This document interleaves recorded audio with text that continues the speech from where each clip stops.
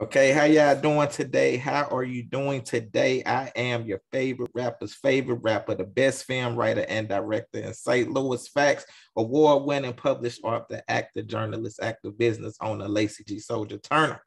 And today we have a special guest, man. We have, to me, one of the most greatest phenomenal actresses to ever walk the face of the earth.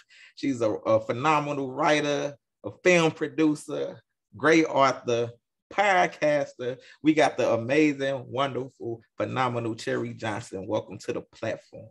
Hi, honey. Thank you for having me. Oh man, thank you. Like I was telling you before we recorded, I grew up on you. You've just been one of my favorite people. So I'm glad to just have you on the platform. This is like a dream come true. Get to meet my superstar people.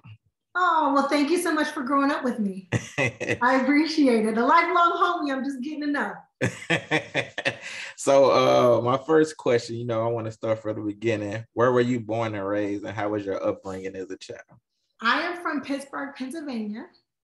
I was raised by a single mama. My grandfather was extremely active in my life, and so were my uncles.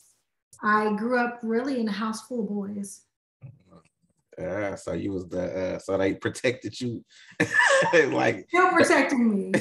They don't mess with my sister. Yep. Okay, so I want to ask you, how did you get the role? And my favorite show growing up, Punky Brewster. With Soleil Moon Frye. How did that come about? Thank you. So my uncle actually created Punky Brewster, and he thought it was cool to use my name because what other name is going to go with Punky or Cherie? But he had no intention on me playing Cherie. And he gave me the script and he said, Boots, tell me what you think about it. Growing up, I was a little girl. I never matched my clothes. I had a golden retriever. So parts of the elements in the script were, for me, he used me as his muse. And I read it and I fell in love with it. And I was like, so when do we go to work? And he was like, oh, Uncle's going to work, honey, but you're going to school. And I was like, what do you mean? It's my name. How is somebody else going to play me? So I convinced his then wife, who's my mother's sister, to take me on the audition. And she did it. And she took me on one, and one turned into two, and two turned into seven. And after 7, the president of NBC said, dude, give your niece the job. And so my uncle called me in his office and gave me a lollipop because I used to love me some suckers. And it was red. It was cherry, of course. Okay. And I sat in the chair across from him. I didn't know what he was going to say, but he said, hey, babe, you got the job. And I told him, I know. In my head, it never was not mine. He's like, I manifest this. This is my job. Well, like it only makes sense, right? Yes. So you didn't have no acting ability, no classes, none of that. You just went in. I was a little girl in the middle of 8 boys. I acted all the time to get out of trouble. So did you become great friends with the characters, the rest of the people?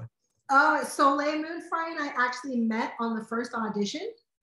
And we sat in the chair and we were drawing together. And so we became fast friends. I got the job 6 months, I believe, after we moved from Pittsburgh to California. And so she was my first Californian friend. And then Amy Foster, of course, who played Margot. We're like the 3 Musketeers still. So what was it like on set, though, just experiencing that for the first time? It set me up. I think it set me up for good things, but it set me up to think that acting was wonderful and it was going to be like the greatest place, because literally we played our pogo stick, right until they said action. And then we had a wonderful stage manager who literally would grab the pogo stick and be like, go stand on your spots. And then the second they said cut, he'd hand us our pogo sticks back. Or he'd be tossing the ball back and forth to us. So it was like a big game to me. I didn't even realize I was working. He said, this is fine. Yeah, I thought I was it. I thought I was, I knew I went to work. I knew that my uncle was there. My mom was there. My other uncle worked in the office. Susie Garrett became my surrogate grandmother because then my biological grandmother was still in Pittsburgh. And I was grandma's baby. So my grandma was at work with me, you know what I'm saying? And I was just having a great time. from wardrobe to the producers, like you could come downstairs and the producers would be playing jacks with me and Soleil on the floor. Wow, that's crazy. So it was an amazing experience. Was you sad when it ended? I was too young to know. Okay, so you were just like, oh, on to the. Yeah, I was like 12. You know, I got the job when I was 6. It ended when I was around 12, and I didn't know. I didn't know what famous was till I was 30. Wow, for real. So when you was at that age, people were coming up to you like outside or da. I knew we were popular, right? Okay. But as a kid, like you walk into Chuck E. Cheese and other people are like, hey, are you the girl from Punky Brewster? I'm like, yeah, I want to go play in the balls. You know what I mean? I was a kid. So I thought I had friends everywhere. Okay. So I know after that you did Family Matters. You know, you was Laura's best friend, Maxine. How did you get that job and how was that experience? That job, I actually auditioned a couple times. The first time I went in, they called my agent and they said, we like her, but she has braces and we don't really want the character to have braces. And so when the agent called my mom and told her, I went in the bathroom and I took toenail clippers and I pulled my braces off. Wow. And I went out and I said, ask Iris, at the time my agent was Iris Burt, and I said, Mommy, ask Iris if I can go back in. And my mom was pissed. I got a black mom. She was a nurse. She was a single mom. She was like, do you know how much I had to pay to take them out? You gonna go take them out? I will kick y'all, you know. And she didn't beat me, but she did call the agent back. And I promised her, Ma, if I get this job, I'll pay you back. I ain't never pay her back. My teeth is still crooked. We the same. No. Still crooked, but I got the job. So how was that experience compared to the Punky Brewster experience? It was, first of all, it wasn't my show. And so I was only there sometimes. I was a reoccurring role, but I had fun because I loved Darius. Darius and I at the time had the same agent, and we had met a year prior at a Christmas party. And so I fell in love with Darius. He was a mixture of like my husband, my brother, and the best friend that you could ever have. We weren't in a relationship or anything, but anytime we like went out to the club and we got older and I didn't want people talking to me, I was with my husband. I was gonna leave you alone. He's still my husband till this day. If I need anything, he's gonna get on the plane and come. And then Sean, the guy who played Waldo, was on Punky Brewster. And so like a couple episodes after I was there, he appeared and my homeboy was there. So it was amazing. A family reunion. Yeah. So how was Steve Urkel on set? Jaleel. Depends on what day. He's very talented. I like you, Cherie. You be keeping it real. You like, look, I'm gonna tell the truth. This is what it is. Yeah, I probably ain't the one you want to ask. I love it. You don't want the truth. No, I want the truth. I want. He's extremely talented. Nobody could have ever played that role the way he did. Okay. And I saw you did some guest appearances on the Parkers, and you was in Days of Our Lives. Yeah, I did Days of Our Lives in between Punky and Family Matters. That is my grandmother's favorite show. Can you give Marie Sellers a shout out? Hi, Miss Sellers. How are you? Thank you so much for watching me grow up. I appreciate it. But no, so how was it like with the Parkers and Days of Our Lives from going to that to soap operas? Days of Our Lives I did in between Punky and Family Matters. So before I got Family Matters, I was doing Days. It was very different. They shot one episode a day. And so you really didn't get rehearsal time. You just kind of got like a walkthrough, like you're supposed to stand here and you're supposed to say this. It was really fast paced. I loved it. I really loved it. And then the Parkers was fun. I mean, Countess I had known since she did Star Search. And so it was always a goal of mine to one day work with Countess. And I was in love with Monique. Like, who doesn't love Monique? I know. As And mama. Yes, for Monique to play my aunt, and then my mother was a phenomenal actress who has passed on. But I was surrounded by just like the thespians of thespians. So it was awesome. Plus, I got to be Sticky Fingers' girlfriend. I love me some Sticky. You just met all the superstars, Cherie. It was fun. I've had a really great life.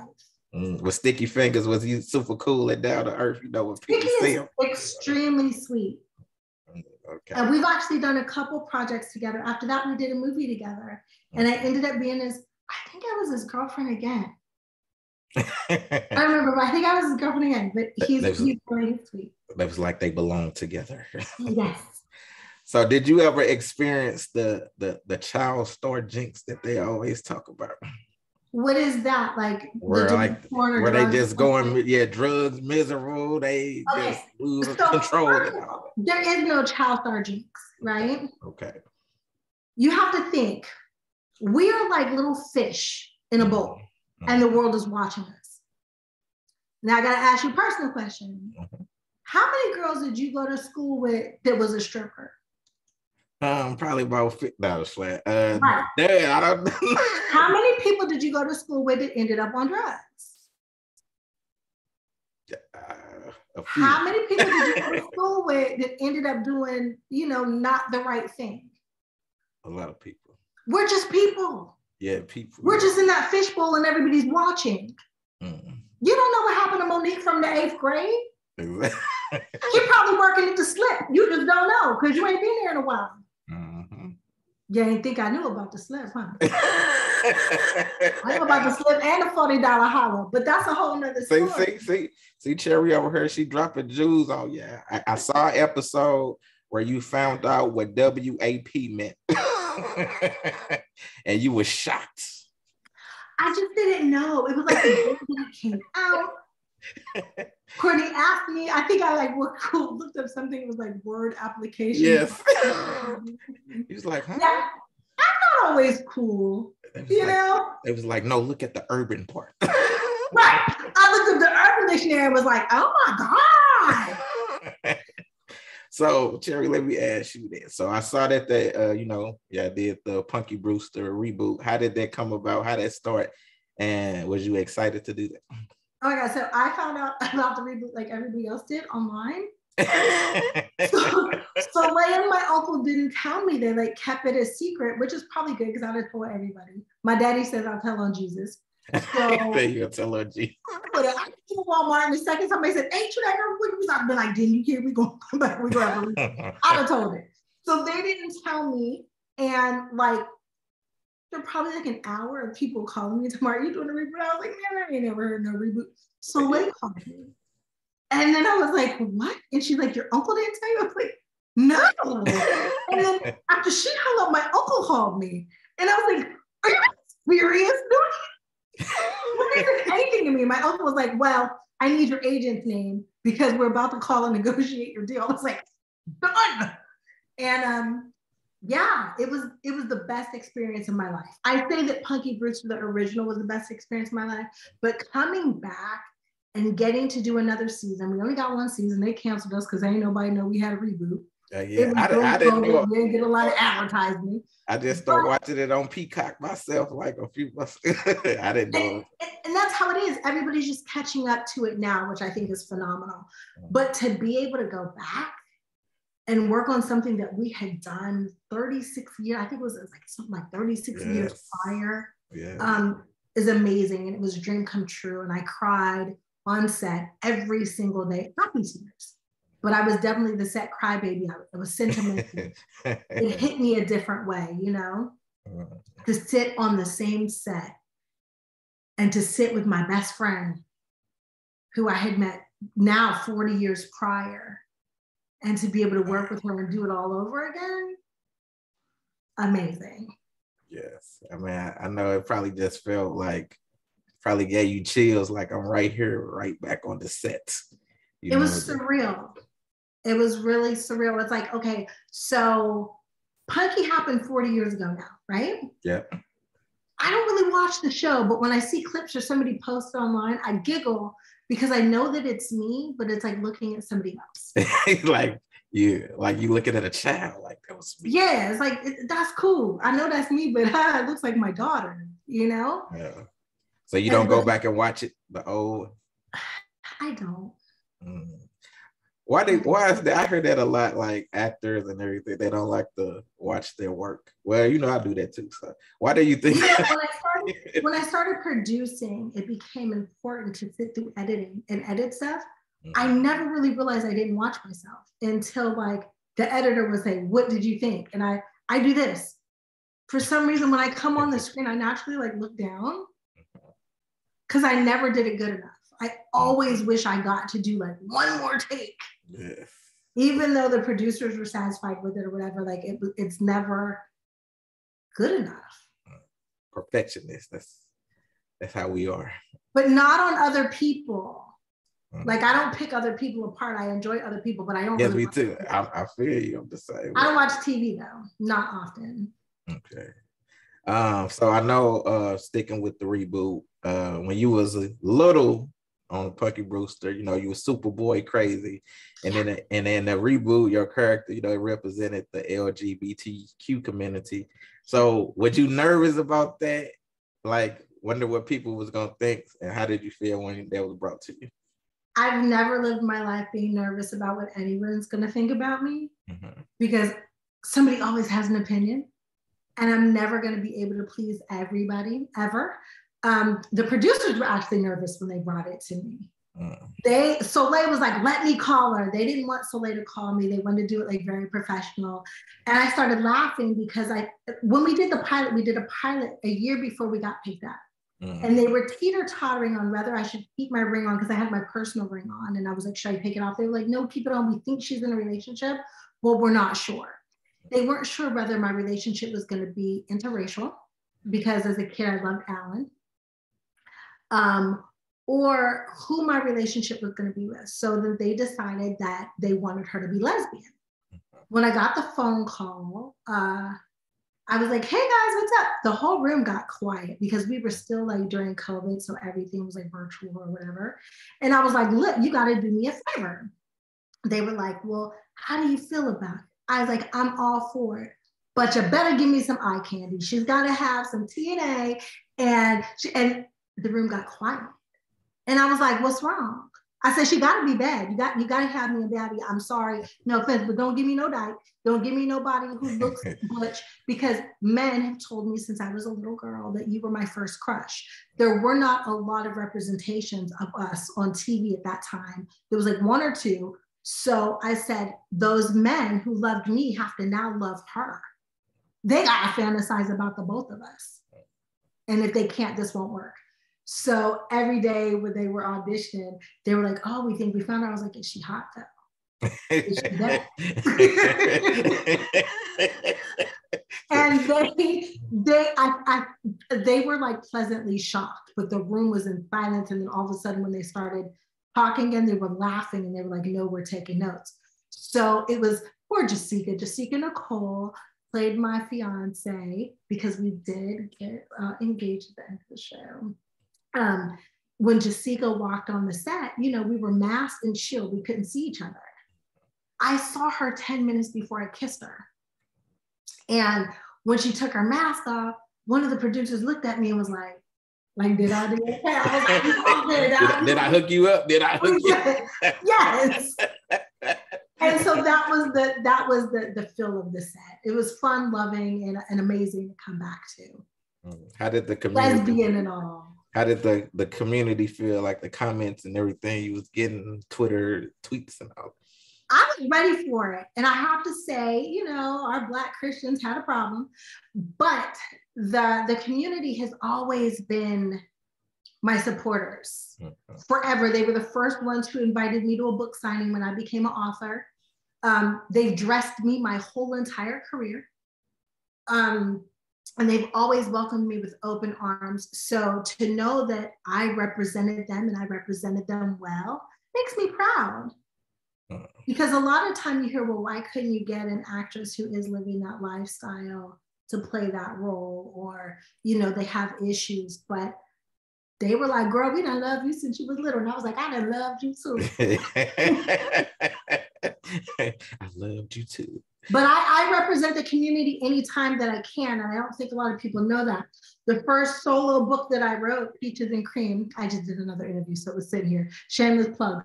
But Peaches is a little bye-bye. Mm. You know, and so I've never had a problem representing anything. So I want to talk about something serious. You know, we all see this. We watch the police brutality. Mm-hmm. We just seen the senseless violence with Breonna Taylor, Mike Brown. For where I'm in St. Louis, Missouri. So I saw back in 2013, you were racially profiled too by a sheriff's deputy in South Carolina at a traffic stop. Can you tell the viewers how you felt about that, what happened, and what was that like? I started a whole FBI investigation. Unfortunately, it was dropped because we lived. I was stopped by the only car in the county that did not have a camera that worked. He had no body cam that worked, conveniently. I was scared, like every other Black person, when you get pulled over and it's a problem. When he put on his leather gloves, I knew that it was all going downhill from there. And it wasn't a traffic stop. I was already stopped. I was pulled over taking pictures of cotton. And when I asked him for a watch commander or a supervisor, and I told him, I said, can you please call a watch commander or supervisor on the scene because you're making me nervous? I was told, I will arrest you before I call a supervisor. And I said, arrest me for what? And he told me, stealing cotton. That's crazy. He did a non-consensual search of all of our belongings. And he kept asking to open the trunk. And I was like, for what? There was luggage in there. But he was like, there's a dead body in there for all I know. But I was scared to let him open the trunk because I didn't want to end up in it. Yeah, definitely. And then luckily another officer pulled up. I'm fat ass white boy. And I was scared. I don't know about all that because, but he looked like a skinhead, 6'5", bald head. He ended up being, and this is why stereotypes are not good, because the little cute cop who looked like a surfer was the mean racist one. Wow. And this 6'5" skinhead who could have crushed me was like, come here and tell me what's going on. And I told him, and he was like, what do you have in your trunk? And I was like, you can look. And he looked at me and he said, don't let this taint how you feel about South Carolina. And I said, if you take these handcuffs off me, I'm never coming back. You ain't got to worry about me. I will never spend $1 in South Carolina. South Carolina ain't gonna see me no more. And so he took my handcuffs off and I hugged him because I thought I was gonna die in that cotton field. I know that was very scary for you. People don't understand how it is, man. Like, what Black people go through, you know. It's not the only time I've ever been pulled over and harassed. I mean, I grew up in a white neighborhood, unfortunately, in Ventura County in California, and Westlake Village. Growing up in the 80s and 90s, there weren't a lot of Black kids. So there was a time when every time I got in my car, I actually got pulled over by Ventura County Sheriff. So I became very knowledgeable, I would say, about my rights and the correct terms to use. I've never been rude, but I never felt like I was gonna die. And in South Carolina, I felt like I was gonna die. Man, I know that was a scary. Have you been back to South Carolina? I ain't never going back to South Carolina. She said, I ain't. It's like I said, I ain't. South Carolina can kiss my ass. In fact, I had a job. I had booked a film and it worked in South Carolina, and I told them I passed. I'm not doing it. Well, listen, nobody in St. Louis, Missouri, but not. I come to the Lou any day. I got some love for the Lou. There we go. St. Louis in the house. Yeah, heard that. So, Cherie, was Around the World Twice? Was that your first book you wrote, or was it Peaches and Cream? No, Around the World Twice was my first book, okay, and I hate to say, please don't buy it. Why not?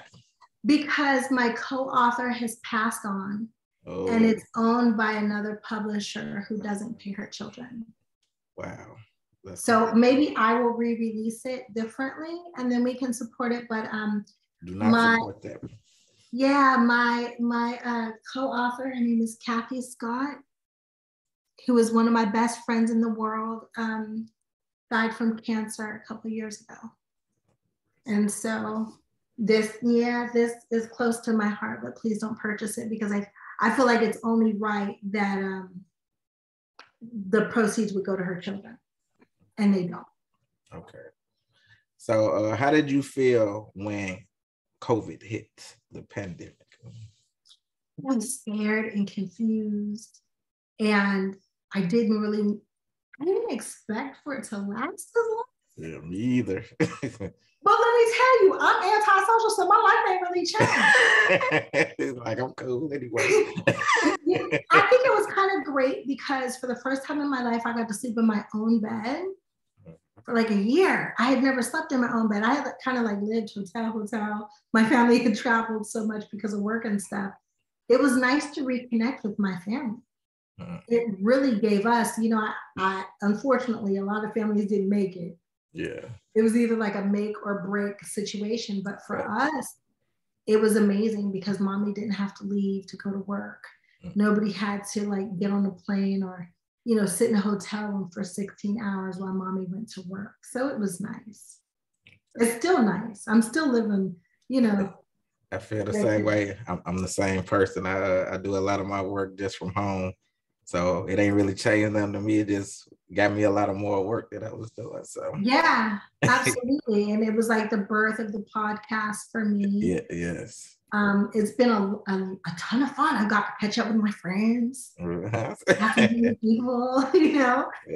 And I get to do it from my office, while I hand her a snack and then I get off for a little while and I go make dinner, then I come back. See, there you go. It's nice. So I saw that you wrote and produced your own independent film, I Do, I Did. I did. So how was that? Like, what made you want to write your own film and you acted it also? So it's not the only thing that I've ever written, but it was the first. I Did actually came after a bad breakup. Honestly, my homegirl, Cherie, Edie, and I wrote it together, and we were on the phone basically clowning my ex.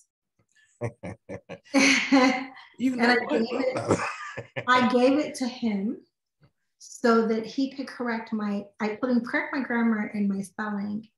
And he did, and he came back and he said, how much money do you think you need to do this? So my ex and my next actually put their money up. And there we have it. Was it received well? No, a lot of people hated it. Wow. There was some reversed racism, I think, in there. I gave the white girl hell. And a lot of people didn't appreciate that, but whatever. I wasn't trying to please anybody. I was entertaining myself. I just saw that, so I'm gonna check it out. I saw it on the All Black, I think, channel they have now. Yeah. So I'm gonna go check it out. I'm still gonna watch it and see.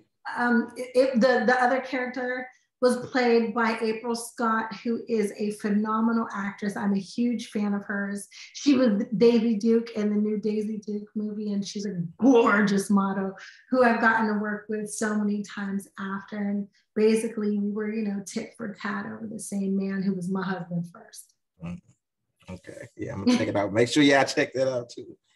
So I saw you also got Cherie's World podcast. Yeah. God told me, he said, listen, you are going to be a guest on her show. I said, thank you, God. I'm not. Let's make it happen, Calvin. No, but what made you want to start that, and how's that been?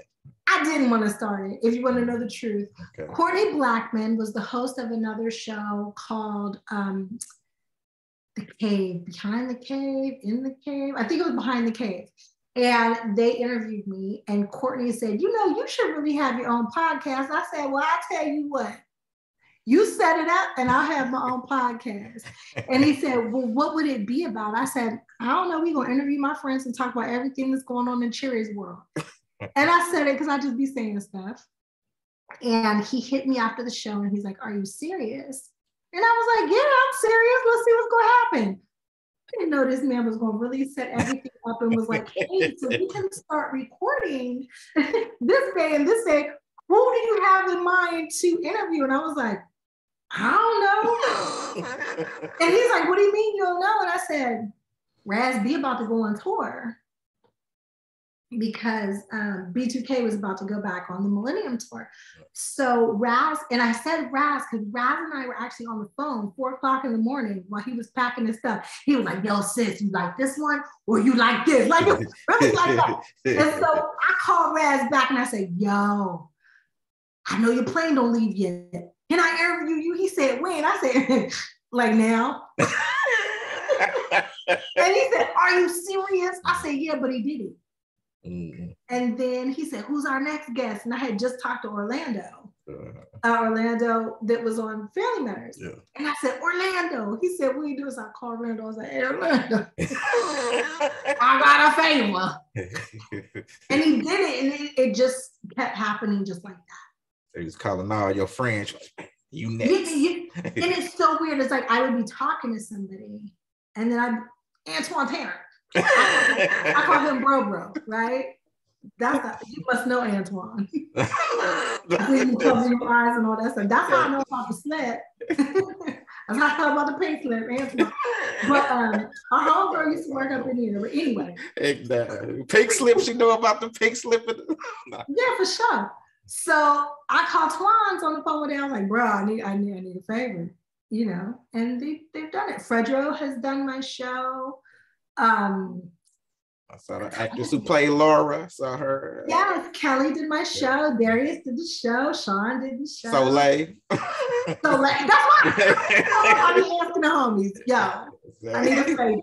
Emmanuel Lewis got caught up, you know. Yeah. He's like, dang, everybody. So yeah. I'm going after Tevin Campbell though. I've been asking Tevin for years, and Tevin you keep ignoring my like, nah, I can't do it, sir. No.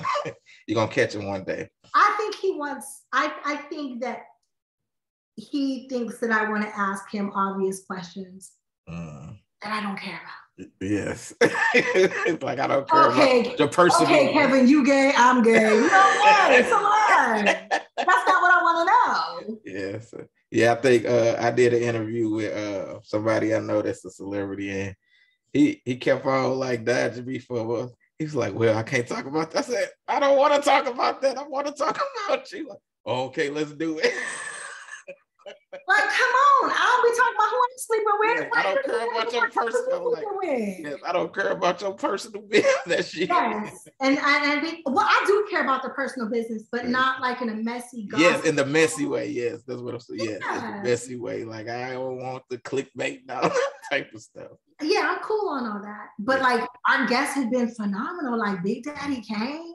Oh yes. Oh man, the GOAT. That Judah. The GOAT MC. Yes. Taylor Braxton. We've been very blessed. You're doing your thing, Cherie. You're doing your thing. Salute to you. I'm having fun. Yeah, that's what it's about, man. Life is about having fun. So, what do you think has been your greatest challenge on your journey? Being a mama. Why you said that? I birthed myself. It said you to birth yourself. I didn't birth my whole face. Oh man. My whole personality and my whole self. Yeah, a handful, huh? Yes. So, what would you say is your greatest accomplishment? Being a mama. I have an 8-year-old who's in 6th grade. I homeschool. She's highly gifted, and she's an amazing little girl with a great heart. That's wonderful. See, she learning from you. You done did a whole bunch of amazing things. So, thank you. What charities are you a part of, or have you been working with any organizations?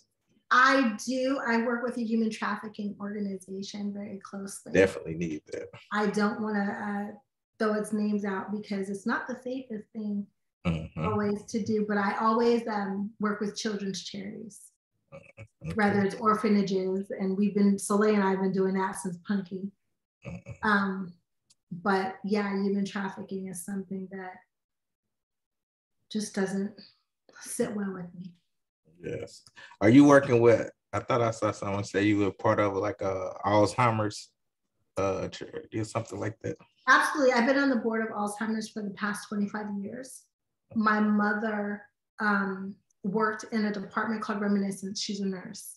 And she took care of terminally ill Alzheimer's patients for the last 15 years of her career. She was a nurse for 40 years. Wow.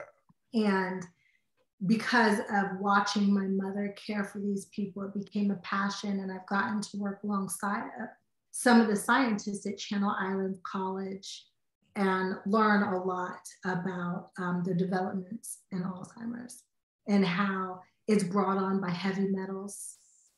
And it's not an accident. It happens very early from some of the things that we're eating and we're injected with. And it's the biggest epidemic in the world that no one talks about. Especially now they always modifying food and all type of stuff. Like it starts at birth. I guess it starts at birth. It's a master plan, unfortunately. Yeah. Wow, that's crazy. But what advice would you have for anyone trying to get into this, the entertainment world, period, whether it's acting, music, or whatever? I would tell everybody, honestly, like as far as an actor, you get one job out of 100 auditions. So I hear no way more than I've ever heard yes. Don't be afraid to fail. I fail often. I fail daily. About every 6 months, I fall on my face because I fail so hard. And I would also say I learned something from a director. His name is Damian L. Smith. I just did a project with him called The Block. I produced it. I'm not in it. He's a phenomenal writer and a phenomenal director, but he says, don't share your dreams with non-dreamers.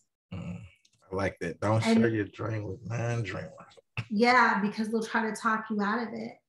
And people who are not living their dreams, there's no use in trying to seek advice from them or approval from them about your own dreams. That's real. So, Miss Cherie, my last question that I love to ask all my guests: when it is all said and done and you are long gone from this earth, what is it that you want the people to know about Cherie Johnson? I just hope I made them smile.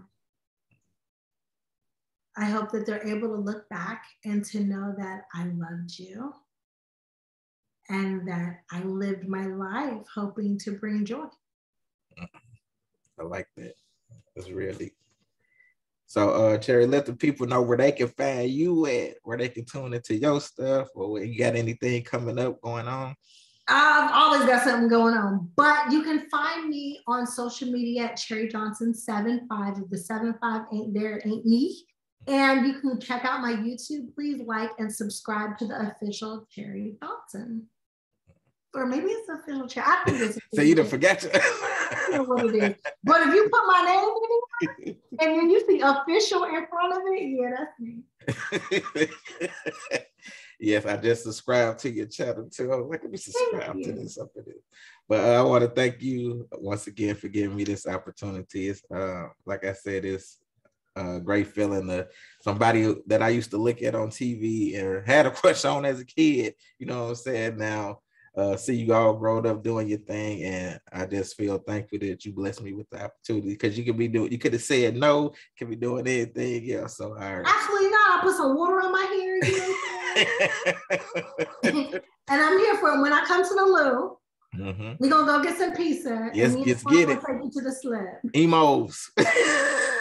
We got the emos and the best Chinese rice up in this work. So but yes, I would definitely stay in touch with you too. I want to send you, I'm a writer and director also, so I want to send you some of my films that I wrote and directed. Can I get a job? Like, listen, hey, look, I'm coming for you.